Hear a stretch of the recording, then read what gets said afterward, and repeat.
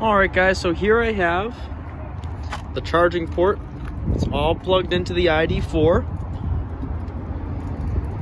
And as requested, you guys have been asking me, hey, how do I take the charger out of the car when it's all charged up? Well, you would think you would just be able to pull it right out, but that's actually a safety feature because there's live current going right through. So what happens is you need to unlock the car. So make sure it's unlocked, mirrors will fold out. This will now light up white. And look at that. You're able to actually just take it right out. Just like that.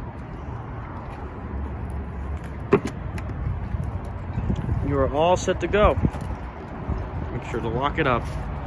Guys, do you have any questions? Feel free to give me guys a call, guys. Phone number is 508-484-5558, and I'll be happy to answer any questions you guys have. Have a great day.